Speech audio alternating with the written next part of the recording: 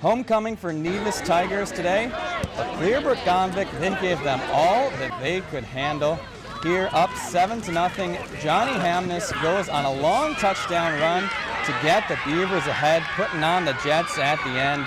Breaks the plane, they go up 14-0, but that's not all we would hear from him as Hamness receives another touchdown, the pass from Hunter Ellers, and Clearbrook-Gonvick comes away with the big win, 44-14.